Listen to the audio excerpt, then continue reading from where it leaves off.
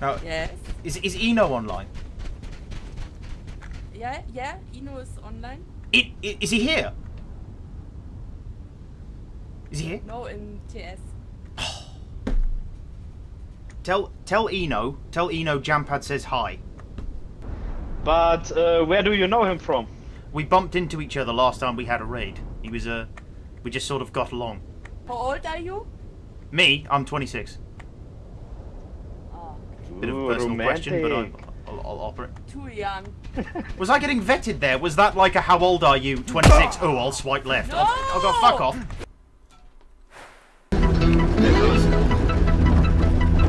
Well done. Good fight. Good fight. Good fight, everyone. Good fight. Just, Jesus Christ. Good night. Hello. Oh, good night. Oh, yeah. Good night. Yes.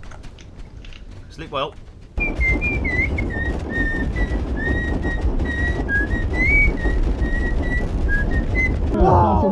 Fuck him up.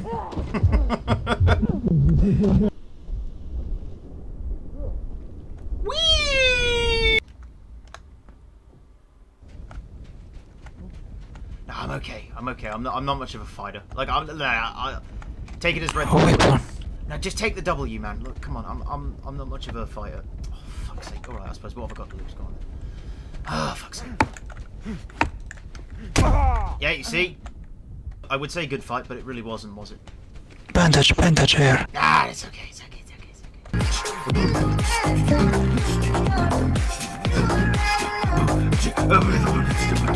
okay. We only need the two of us together, 'cause we got love. 'Cause we got love.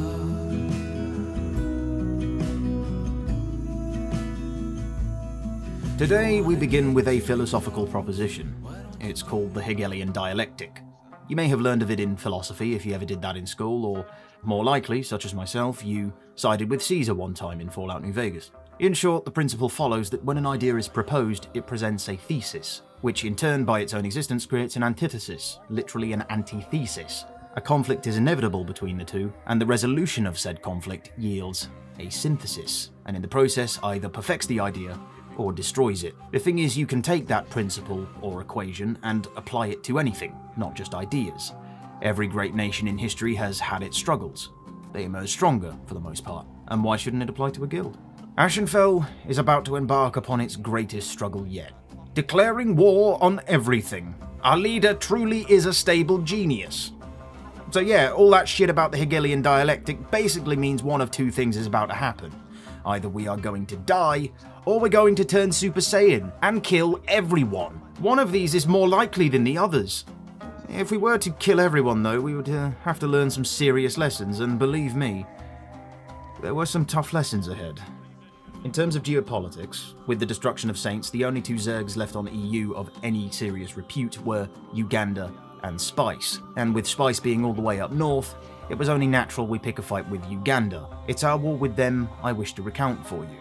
It's in fighting the big blue blob I learned what an enemy not so easily broken looks like. The sons of Harambe versus the children of Kony. Two dead memes will vie for control of a dead game. The trained retards of Ashenfell versus the child soldiers of Uganda. The gorillas versus the gorillas.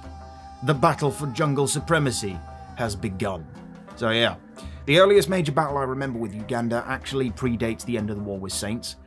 It was known colloquially within Ashenfell as the Big Yoink. The reason for that is we got into a tile when the majority of their fleet was still out and caught them with their pants down. About 60 of our guys got in and we proceeded to destroy multiple walkers, proxies and fobs. It was a totally successful raid. It also had a rather odd fallout where the head admin of Uganda claimed they were leaving the game due to its current state. Yeah, okay. Evidently that didn't happen, and I have heard some people claim he was actually just joking, but whether it was a genuine bitch fit doesn't really matter. The rest of the admins in Uganda disagreed, and they did not leave the game. In the following days we were mopping up the remnants of Saints, so we'll be jumping ahead quite a bit now. We managed to catch Uganda out, sort of. I mean, not really. We arrived with 4 buffaloes and 35 odd crew just as Uganda were leaving a server. We did not have a fob. We forgot to bring one of those. That was an oversight. So the play was risky, but considered worth it. We attacked. undersupplied and outnumbered. Man is ballistic now. Everyone get off barracks. Okay, I'm gonna go down Subi. I've got no wings. I'm gonna go down BT. This is down for sure. Get off barracks, Walker. What's the fucking shoot? Use the gun. We're getting Team. Should we bring in the other buffalo or no? Should I bring in the other buffalo? Okay, I'm trying. We need to focus on command. Okay, you're good. Listen, BT. Oh, it's going down. It's gonna go down.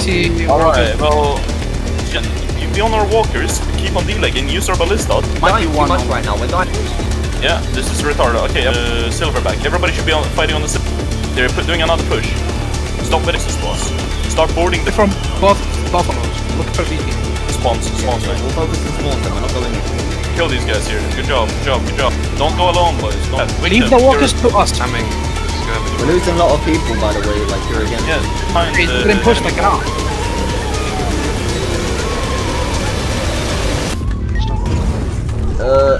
Well, okay, yeah, okay, I'll go in as well. You fucking just keep refilling this, okay? Keep refilling. People are pushing it. I see people there now, but the thing is, I'm standing at this other one. Push up the hill on BT, Yeah, but which direction? It's up there. Fucking look on the map. Fucking east. Okay, listen, No, look for VT's west. Where everyone push towards west. Push towards T. Look for my name too. Hello. On the back, get up here. Look at your fucking comfort. Where Monko is, look for Monko and me. Come on. Push this buff, everyone board it now. Okay, board, mass board. They're burning Escobar. Don't be, it's okay. If you can try and get some firebolts out of the Escobar, please. Okay. Clear this buffalo, boys. We're overwhelmed. No, it's fine. Actually, it's not. Yeah, we need more people. Yeah. Okay, just get go over there and pull the. Some people pull the bolts out. Don't let them go out. The thing is, right now, the problem we have is probably just restocking water constantly right now. It is in the boxes. Are they tagging constantly right now? Okay, silverback spawn. We need to pull in that last buffalo, so we have To clear this one and then we can do it. Board it. Why do I only see Jampad, Jampad the only put on. Why is Jampad only on it? Like, Great, just no, get off of it, guys. We're gonna safe log out. Every single pair. They go fucking to death here, boys. Get on that buffalo, right side. It's strong together! Guys, just fucking watch your team, man. Oh my god, I'm getting trapped here. It's one of the more interesting fights I've ever been in, actually, because Ashenville have a doctrine of closing and killing enemies as quickly as possible. We like to fight in melee combat, it's what we're good at. So when it comes to walker battles, we deleg as fast as possible, then engage in hand-to-hand. It's primitive, but for us, rarely fails. However, Uganda equipped their buffaloes with gun pods galore, which provided their walkers with superior firepower and simultaneously provided a second layer for their legs. This meant we had no chance of delegging them first. It took about 3 of our walkers to bring down 2 of theirs, I think. I know we brought down at least 2, but even with the video it's hard to tell because of all the dust. Either way, it was interesting that the superior firepower doctrine of Uganda effectively nullified our melee combat doctrine, since we couldn't keep the fight in one place. So we lost control of the field and 2 of our buffaloes were burned. We were lucky it wasn't 3, to be honest, so, you know, small mercies I suppose. A loss to be sure, but fun and educational. Much later that evening, I should say the morning, Uganda slot capped our server about 1:30 AM GMT by a strong American contingent. Most of our members were asleep, as we're an EU guild. Subsequently, we had something like 20 to 30 members just online, never mind in the server, and they had at least 50, although I've heard estimates as high as 70, but that sounds a bit far-fetched to me. The point is, we've been caught with our pants down again and couldn't mount a proper defense. It took them about 6 hours, but they broke into our base and completely destroyed it. I wasn't actually there because I was far too busy having sex with their mothers, so I don't have any video and I couldn't find any afterwards, so all I have are these screens. We despawned most materials and just about got away with it. The enduring memory of that raid for us was the artistry we left behind in the boxes, and the funny face one of their streamers made when he saw it. So yeah, we lost a shit ton of mats, but you know, a day or two of PvE would sort that. Not the first time we've lost our main base, and it won't be the last. Slot capping's a bitch, happens to everyone. We invaded a vacant tile that Uganda were trying to lay claim to. We didn't actually have a proxy with us. Our only intention that day was to get into a decent scrap with our newly modified walkers now fit for the gun pod meta. A good scuffle entailed where we charged down the mountain, we gave them a good slap, and then we gave them another good slap, and then they ran away the moment their proxy timer was done. They went to the trade station and safe-logged. It was very annoying. It was somewhere in the midst of this annoyance that I suppose a straw landed on the camel's back for Beric. Beric decided he'd had enough and he wanted to step down. The reason he gave being, quite reasonably, he felt it was becoming impossible to find content for the membership, and in the wake of what we'd witnessed today, that was understandable. The guild was on fire! So Beric returned after much pestering from us and triggering from the shit-talking Uganda membership. He immediately discovered an insider and booted him. I'm fairly certain from what I've heard he was not actually working for anyone. I think he was just one of those weirdos who likes despawning things. He was an ex-saint, I know that. Anyway, that's it. On this day, the volcano update was rolled out. Among the new content were chairs, which was a surprisingly divisive issue. Why do you build so many chairs, by the way? Just sit on the cans, they're comfortable. This was the day the server capping issue was due to be partially resolved. Supposedly there would be hard caps added to servers so you could enter your own server, provided your clan owned it, in the event of an attempted slot cap.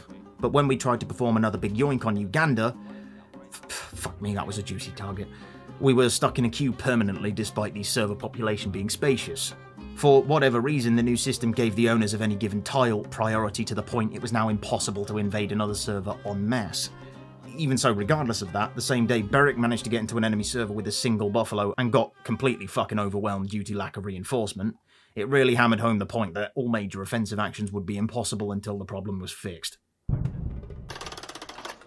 It became evident to us the map was shrinking again, due to the shrinking player base. Regardless of that, we decided we had enough of the shit tile spawns in the south, so we resolved once the server switching issues were solved that we would move north in search of a volcano tile. We made an attempt to covertly burn a Uganda tile, and although we burned the proxy successfully, Uganda were able to successfully counter-raid. We lost a Falco, they lost a Buffalo. No great developments here other than us deciding Falcos weren't fit for the current meta as a warship.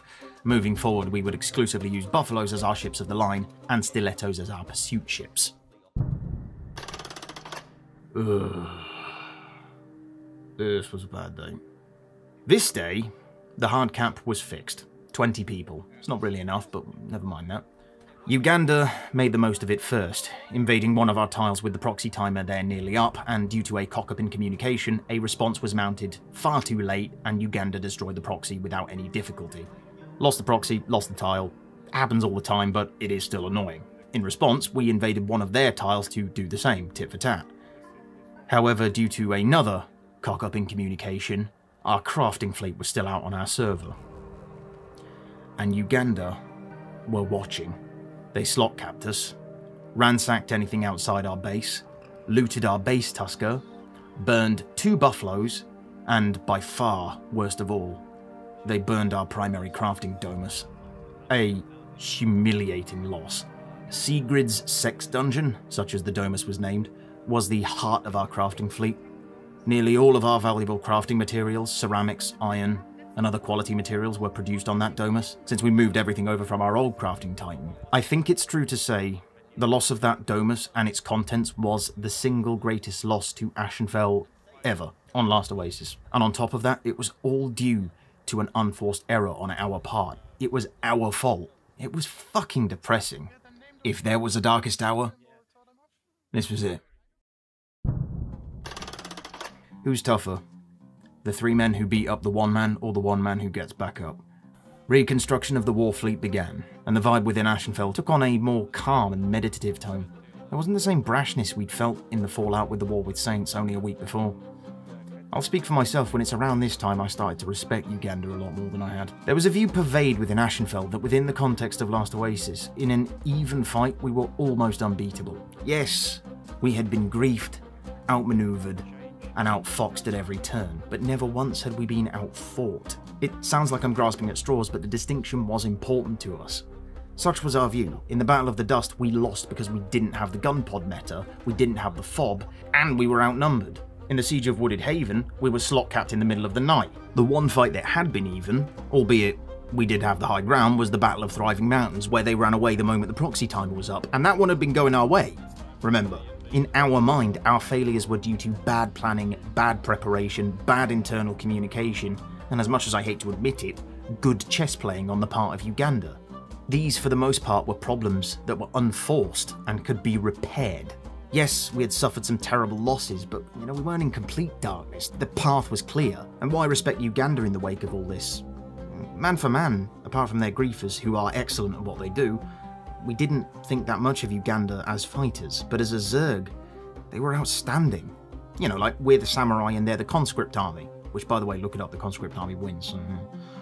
The thing is, if you accept that proposition, then it starts to make sense to not fight us with even numbers. We play tall, they play wide. Fighting us fairly would be dumb.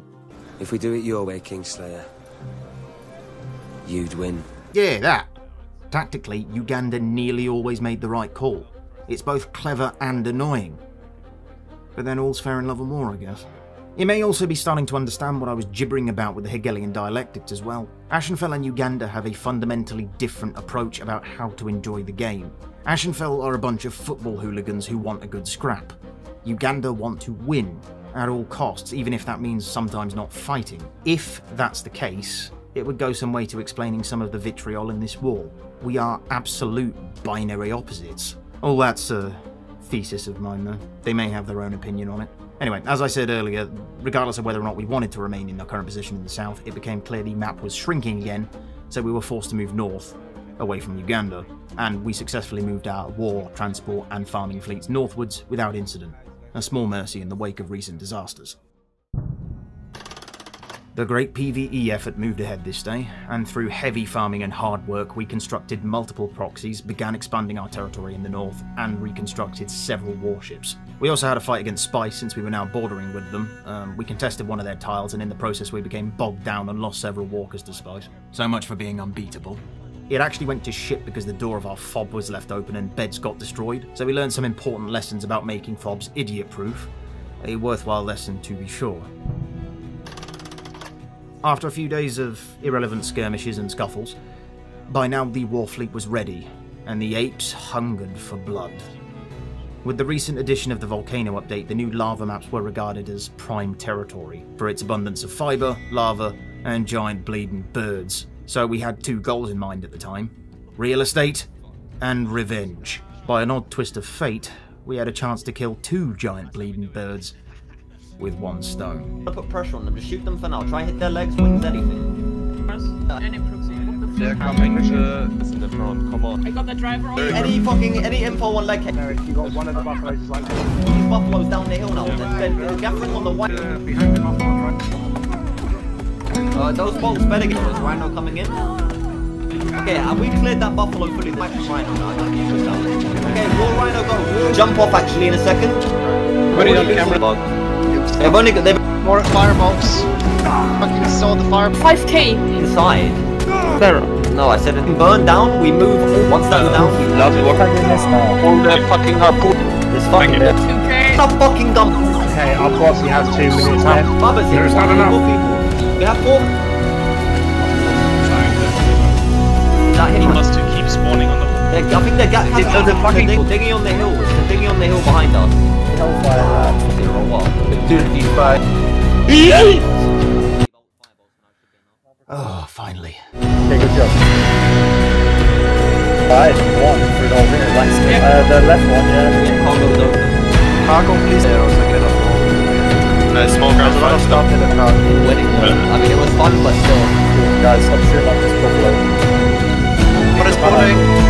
Those holes in it. It's funny, On the back, on the back. This is not the thing, this is not the thing. After a miserable week of being outmaneuvered and PvEing for our mistakes, it wasn't the largest or the toughest victory ever. But bugger me if it wasn't the most satisfying. We managed to get about 50 guys in the server at the beginning, so we had the advantage in numbers. I know Uganda had at least 40 by the names I counted in the kill feed. It wasn't quite the skill-driven smackdown we were looking for, but it was more than enough. Our teeth were still sharp, and we could still threaten the progress of the largest guild in EU. God, it felt good. Uganda invaded our home tile in the early hours of the morning again. It's like 7 GMT this time though. And destroyed the much-beloved farming walker, the Canadian lumberjack. They came in with a Falco, destroyed it, and fucked off. This, it rustled our jimmies pretty good, I'm not gonna lie. We'd had that walker for a long time, and there would be blood for it. And later that evening, we paid them back tenfold.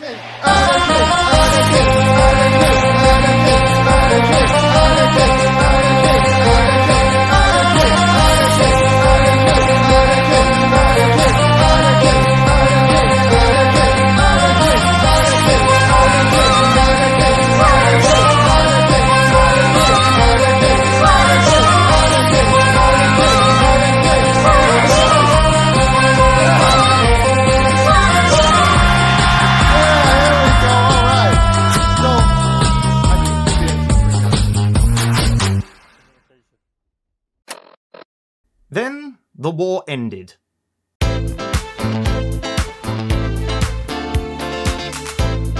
For good reason. Because in other news, there was an exodus of guilds from Last Oasis to go and play Atlas, since Season 4 was about to launch over there. I have heard nothing but optimism about Last Oasis, and the desire to return and play it at some point in the future, when it's a more finished product, seems, fairly unilateral. But for now, nevertheless, the call of Atlas was too strong, apparently. And it is worth mentioning that we actually fought spies quite a few times while we were up in the north, but most of them left to play Atlas as well. Sorry, I only remember, noticeable people, do you know what I mean? He's gone. Killed him, Sam. Oh, I killed him. Nice, You literally just insulted him to death. So the war with spice is over as well. We didn't win the war with Uganda, neither did they, mind. Indeed, it's technically still ongoing, but the result is now moot. I very much doubt we've seen the last of each other, though. Not a dramatic conclusion, but rather an indecisive stalemate. Although, as I say, I believe one day we will remember this as the first Ashenfell-Uganda war. We went looking for a fight on a random tile that Pirate Gaming lived on, and we just fucking annihilated them. Against us, they were pretty much defenseless. We were way too many. And this is a snapshot of what I suspect the game might end up looking like with... fucking Rupert. Fuck! With no one around really to challenge us, the only thing left for us is to roam around like Mongols, destroying everything in our path. It's a PvP survival game, The strong prey on the weak. But it doesn't thrill me. Pains me to say it so soon, but I think the first season of Last Oasis is over. I'm sure the autistic screeching over who won will continue for many months more. With the real world about to emerge out of its COVID-19 slumber, I don't know if I'll ever have the time again to return, since everybody is splitting up now between Space Engineers, Conan Exile, and God knows what else. Also, with Beric claiming he won't take a leadership position again, I don't know that this will ever be the same again. It's only been a few weeks since this all abruptly ended on the 4th of July, and I miss it already. I miss the way Sigrid would tell Beric off for being a dick. So I'm never going to listen to fucking Beric again. You go to the border, go to the border. Shut up! Go to the other channel. I miss Mike's ridiculous overconfidence of our war capabilities.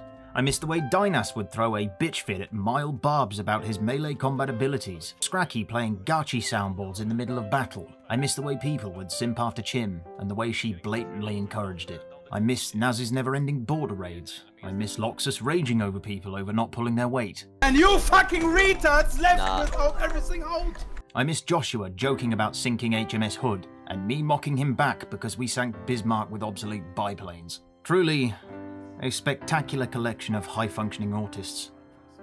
We may never see its like again. I would also genuinely like to thank Beric, Sigrid, DC, Mike, VT, Joshua, Saloon, Cloudy, Loxus, Hype, Nazboz, Shiro, Leolulu, and Honey Badger for shouldering the burden of leadership. Thank you for inviting me into Ashenfell so warmly. And although my time on Last Oasis is over, I hope my time with the low IQ apes has only just begun.